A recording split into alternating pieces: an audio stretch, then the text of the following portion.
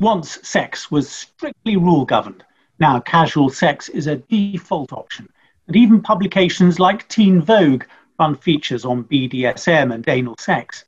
Yet large surveys in the UK and the US have found actual sex in decline across all age groups, and millennials twice as likely to be having no sex than their parents at the same age. Is the decline in sex the disturbing outcome of our inability to form relationships in an internet age that has supposedly made it so simple? Or is this a positive sign that sex toys and porn are liberating us from unfulfilling sex? Might the future of sex even be outside of our primary relationships together? To help us navigate our way through, we're joined by Whelan, a political commentator, freelance journalist, and author of What Women Want: Fun, Freedom, and an End to Feminism. Olivia Fane is a writer, and in her most recent book, Why Sex Doesn't Matter, she addresses the politics, the obsessions, and the misconceptions of sex. Soma Ghosh is a cultural critic, performer, and founding editor of cult polysexual magazine, The Demented Goddess. We're going to ask each of our speakers to set out their stall, to have a pitch, if you like, and they'll get 3 minutes each. So the question we're asking them to address is there a right type of sex life? And I'm going to ask Ella to kick us off. Thank you, Sean. In short, is there a right kind of sex life? Broadly, no. But I think that we're being increasingly told that there is a right kind of sex to have, and that there is a right kind of or moral kind of sexual life to inhabit. And I think that's an entirely negative thing. I think in many ways, especially for young people, the idea of what constitutes a good and healthy sex life looks more and more like a kind of puritanical, almost Victorian view of sex, something that has to be quite heavily policed and quite heavily fraught with worries and concerns and pressures. And I think that's a very negative thing. I mean, it's fascinating that surveys from all different kinds of places, BMJ and more informal ones, show that millennials are having less sex in particular. And obviously, in part, I think that can be explained by some very obvious things, like there are less pubs and clubs open, social life and meeting in bars has changed.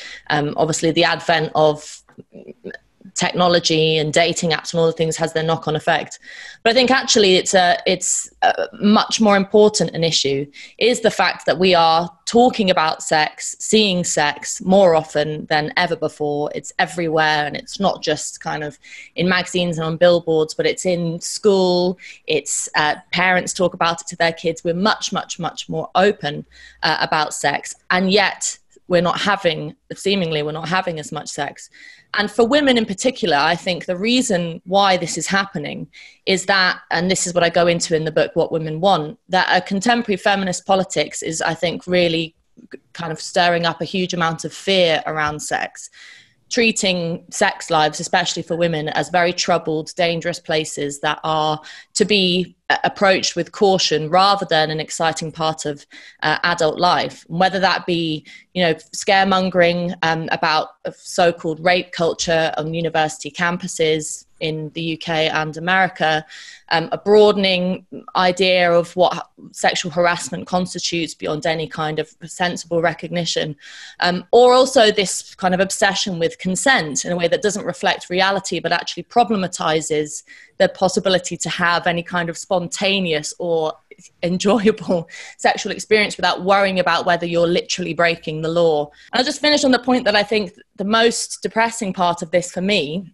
is that I think women lose out on this most because it is our sex lives that have always been historically scrutinized and continue to be scrutinized, in fact, by political campaigns and policies which claim to be speaking in our favor, feminist or otherwise. The push for consent classes means that it takes away the agency of a woman to be able to know and understand what her lines are without having it dictated to by some kind of person in officialdom. That I think the obsession with self-pleasuring, there's other words for it that I'm not hip enough to mention, but masturbation, with kind of being alone with yourself, and self-care as it's called, that I think is incredibly alienating and also puts a lot of pressure on women to not be able to experiment. And I think they've, in some ways, ironically, the massive push to destigmatize sex and just have it talked about ad nauseum has maybe taken some of the fun out of it. I think that in really my sort of thesis has been, I think if we leave people alone more about sex, it might mean that we start getting back together and getting it on, because I think we're too much in our own individual sense of what we consider a sex life to be, and not going out there enough and experimenting with real sex and real sex lives. Thank you, Ella. So, politics, the politically right sort of sex, puritanism and pressure. Olivia, is there a right type of sex life? This is the right type of sex life. 2 15-minute periods of sexual intercourse per week, nothing beyond the missionary position, and nothing which might incite lust or transgress God's purpose to have very large families. Thus recommended the Victorians in their sex manuals. We laugh at them. We're quite sure the Victorians were wrong. Our own language is quite different. We believe in the freedom to sexually express ourselves. No right type of sex life for us. We are true to our desires, true to our feelings, our fantasies. We are so free. Yet are we? Are we really free? The social obligation in us to have a really great sex life filled with danger, excitement, spice, to prove that we are not repressed or frigid, to prove that we are exciting people, is as harsh as any stipulation by the Victorians.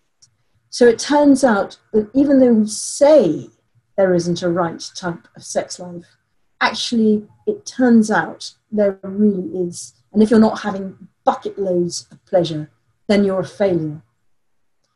My father-in-law was a painter. I once asked him why he barely used the colour red in his painting.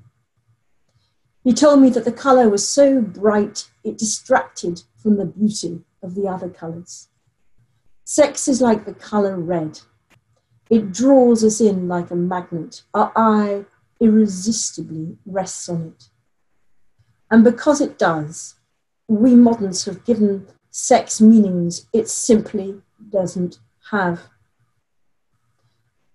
Perhaps there are couples watching this who want to argue with me. Sex is an expression of love, they say.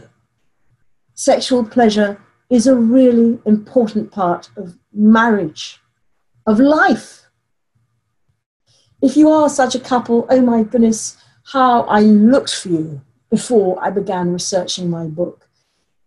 I was humble before I began researching. I promise you, I did not know the answer. I did not know. I needed to know. I wanted people to show me how sex and love really fitted together, or even why pleasure mattered. Why does pleasure matter? It seemed weird, but I wanted to learn, and I was humble. The first time I interviewed a couple was not good. It was informal. They were friends, not close friends. They came for a summer dinner, and I looked at them in the eye and I said, for example, what does sex mean to you two? The woman immediately answered, love, of course. And the man answered, alas, simultaneously, and with equal enthusiasm, release. They began to argue. Are you going to tell me that sex has never meant more to you than pleasure? It's just a bonk, it's just a shag, it's nothing spiritual in it. Is that really, really what you feel about our nights of sex together? Is that really what you feel? She said. There was no placating her. 2 weeks later, they separated. But is that rather sad story exceptional? Doesn't sex mean something entirely different to every one of us? Soma, Is there a right type of sex life? Well, the whole phrase "a right type" smacks of approval, doesn't it? When we say that somebody is the right type, we mean that they are one of us. And what we want to do generally with the kind of fanfare and shock around these surveys is to flatten and categorize sex so that it fits a model that is productive. Productive sex is primarily heterosexual, it's vaginal, hence we're supposed to be shocked at BDSM or anal sex.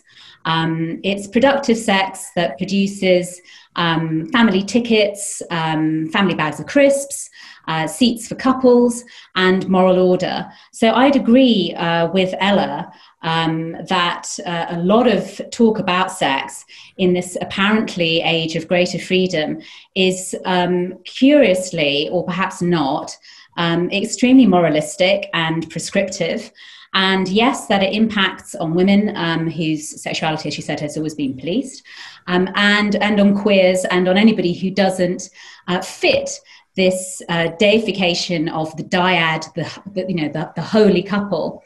And that's not new, as Olivia pointed out, with the Victorian prescription for large families. And it doesn't matter which side of the political spectrum you're on either. So even Shelley, that great radical and referred a great deal to by New Labour, who was an atheist, a vegetarian, a propagator of unmarried love, even he in his beautiful poem, Love's Philosophy, presents this sort of holistic model of stability where the waves clasp one another, the mountains clasp one another.